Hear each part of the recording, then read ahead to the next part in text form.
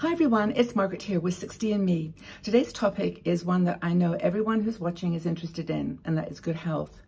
I have recently, as you may know, if you watch my videos, been through a medical situation where I had surgery. I had my gallbladder removed, and that was an experience I will never forget. It was life-changing. And also, I've been thinking about it since the operation and the recovery, and thinking how it was a gift. You know, it was a gift that, number one, I had it taken care of, quickly, and I'm okay. But also that I learned the absolute value of good health as we get older. Now, I've been so fortunate in my life. I'm 74. I've never had any surgery. So that was one of the reasons that this one was particularly challenging for me. But, I know you were with me through the journey, and I'm so grateful. But the point here is that, I've realized that if I'm going to live a healthy life from now on, I've got to make some changes, and not just changes to my diet and all these things, but I've got to mentally see that I have control over this, and that there are some very basic, simple things that I can do that I wished I started doing 30 years ago. I didn't, and many of you probably are thinking the same. If only I had whatever, but for whatever reason, we're not able to do that, and now we are where we are in our 60s and 70s, and we are looking at ways that we can stay healthy. Thea Banjak is one of our bloggers, and she wrote this article on 6 basic rules to improve your health. Now, I'm going to read these and have a discussion around them, and you're probably going to be nodding. Margaret, we know this. Like, we already know this. You don't need to tell us, but I'm telling you because I didn't listen. And I think that if we just listen for a minute and open our hearts to what we might be able to do differently, we might have a better shot at this, healthy lifestyle. But Thea's got a very sort of down-to-earth basic view of it. I'd encourage you to read the article. Anyway, the first thing. Here's the 6 things that we can think about. Now, this one is particularly interesting to me because I had a gallbladder surgery, and that's, of course, it's got all to do with digestion and eating food.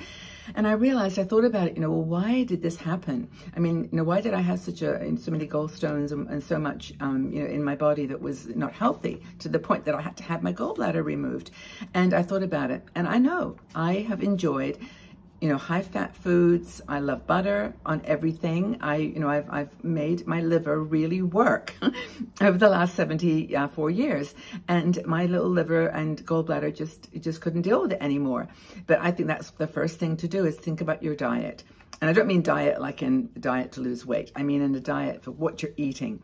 And I think that the big message that I've done the research, like, you tend to really focus on this when you're going through this yourself, right? You tend to really do some reading and research. It's not like, something you take lightly when you're in the hospital.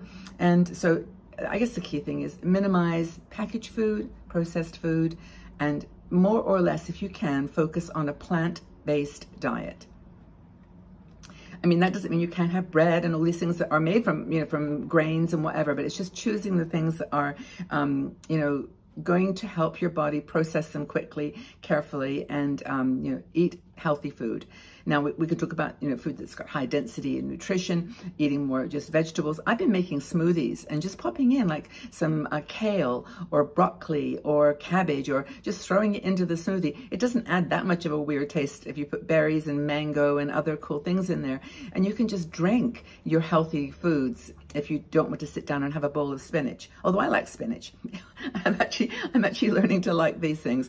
Anywho, that's the first thing, is the foods that you eat. Eat healthy. Simple, basic, boring, but it's true. Get your body moving on a daily basis.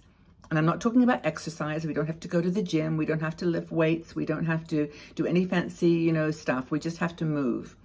And it just means getting out in the world, start, circle. And if you have to walk around your room or your house, do that. But it's just moving. It's just doing something that we do like 7,000, 8,000 steps a day. Just do something to keep that body moving. Walking is like fantastic. And if you can walk with a brisk kind of, movement, that's even better. I know a lot of people are working still, and they're sitting at a desk. Get up, try to get one of those standing desks, make a point every hour. If you have to put a timer or whatever, just get up and walk around, get your body moving. We're made to move.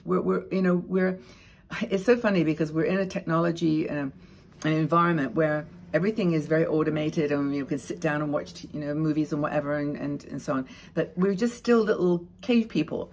We still need our bodies to be energized, and all these chemicals that we need for our bodies to age, more healthily are in that act of movement. So moving is the second thing. I know I'm getting boring, but and the next one's going to be like, oh my gosh, Margaret, stop. But it's true, and that is sleep. Sleep is like the most important thing that you can do. Actually, it was really funny when I was reading all my comments when I was in the hospital. Someone said, when kids sleep, they sleep to, is it sleep to rest or something? Or is it to, oh no, when children sleep, they sleep to grow. When adults, older people sleep, they sleep to heal.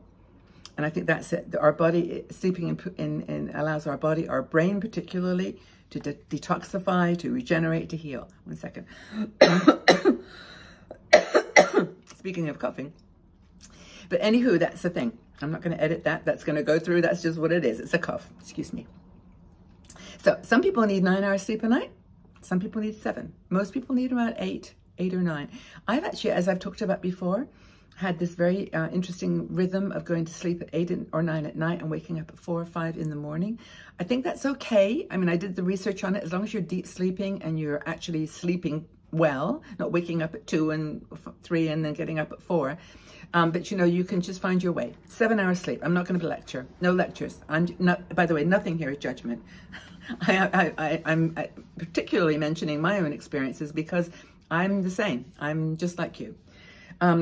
Fasting, intermittent fasting is another thing. Now, this is actually not as hard as it sounds. People talk about intermittent fasting and you go, oh, I don't want to be able to have to fast for 18 hours and only eat between 6 in the morning and 10.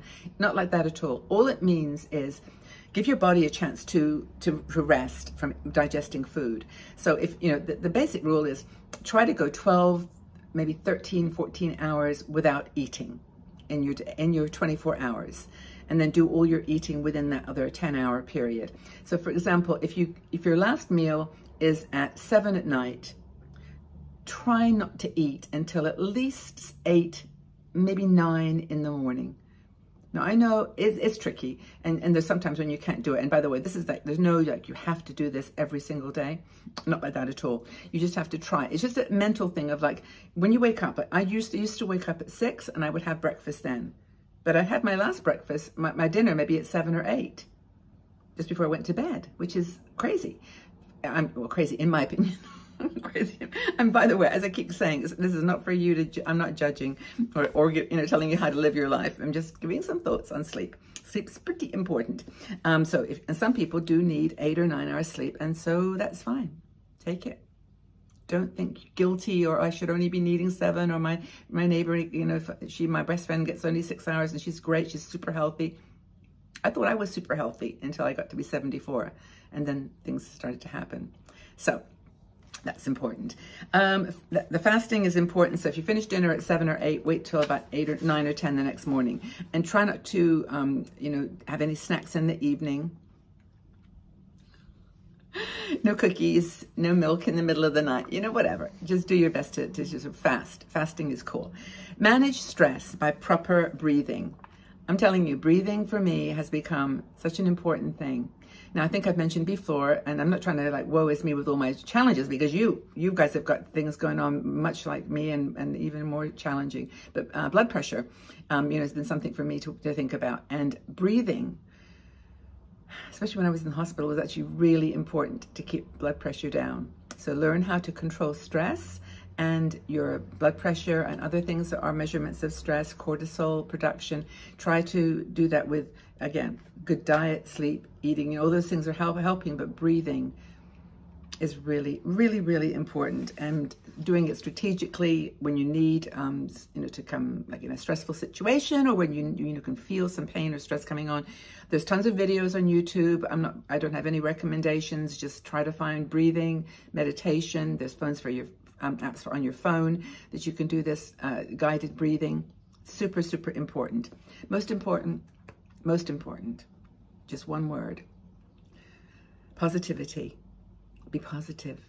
Honestly, I know, I mean, it's so funny before this. I mean, like before I would do a video on this, I would say these words and they didn't have that much meaning at a deep, deep, deep, deep level because I've not actually gone through it. Now that I have, I can say that the one thing that kept me, I think, improving and growing and seeing that this is a gift, seeing it as a positive thing to have a health situation was my positivity.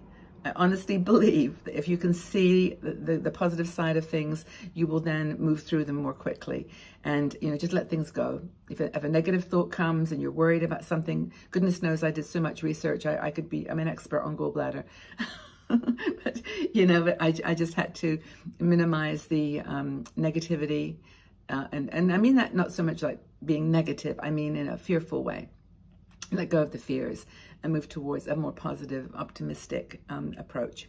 So I hope that this has been helpful. I hope that my sharing my own situation has touched your lives, because I know so many of you are dealing with things that are complicated, and, you know, we're all going through, you know, this transition as we get older into being, our bodies just being a bit more, needing a bit more of our attention. So I hope those have helped you, those sort of 6 basic rules that can improve your health, guidelines, I'll call them.